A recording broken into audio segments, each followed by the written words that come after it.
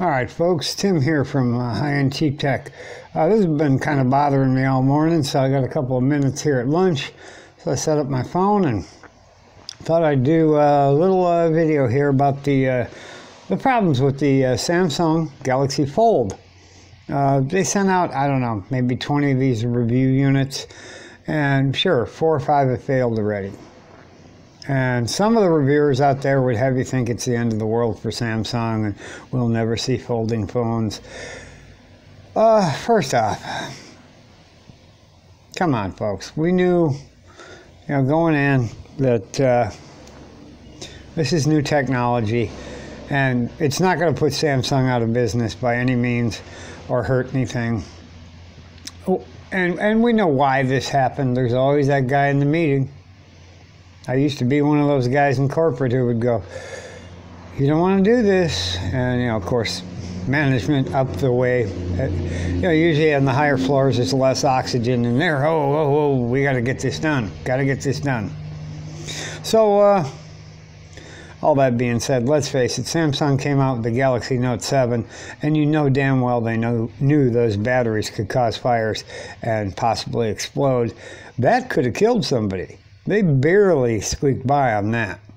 They had a fire on an aircraft. Had that happened in the air, they could have been responsible for actual people dying. This is a failure of a screen. So we all need to kind of take a step back and go, well, yeah, it's overpriced, but you knew that. If you bought one going in or you pre-ordered one, just cancel it right now until they're going to probably pull those orders in and say, we're going to hold off on shipping those until we figured out what we've done wrong here. Sometimes hurrying the product to market is a bad idea, but it isn't the end of the world. There will be folding phones. Do I see a purpose myself? No. You could buy an $80 cheap tablet, 7-inch, nice and thin, stick it in your back pocket and do all the same stuff.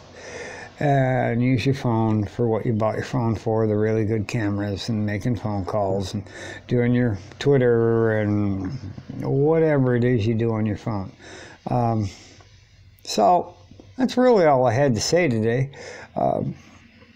It's not the end of the world. It's not going to put Samsung out of business, that's for sure. Smartphones are a teeny tiny piece of their corporate puzzle. I mean, they're in the heavy industry. They make ships, for Christ's sakes. So we're going to leave it at that. And if you found this informative, helpful, whatever, just make sure you click on the subscribe button, click on the bell, and get notified. And have a great day, and give us a thumbs up. Thanks for watching. Catch you later.